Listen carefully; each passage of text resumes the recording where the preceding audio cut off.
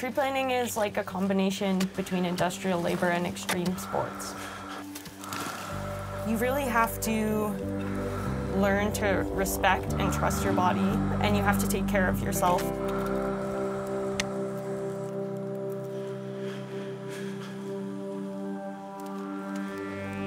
Everyone keeps telling me it's going to get easier. I'm still waiting for that day.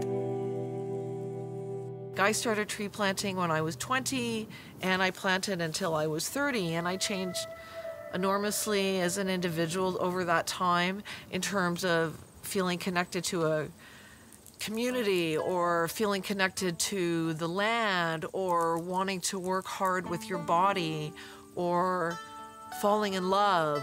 And I just find different people within this community who can speak to those different ideas and bring them together. There are so many powerful women here that just do it and they rock it and like they highball, and no one can argue with that. Like, you can't take that away from us. And I think that that's really important, because I think you'll go a lot of places in the real world and they'll be like, oh, she was only given an opportunity because she's a woman. People say it all the time, like, you can't be a tree planter unless you kind of like pain.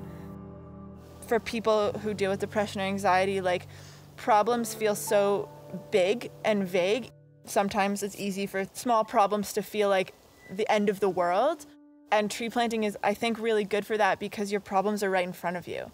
You can't plant a tree without believing in the future. You can't plant a tree without believing that there's going to be time for the tree to grow.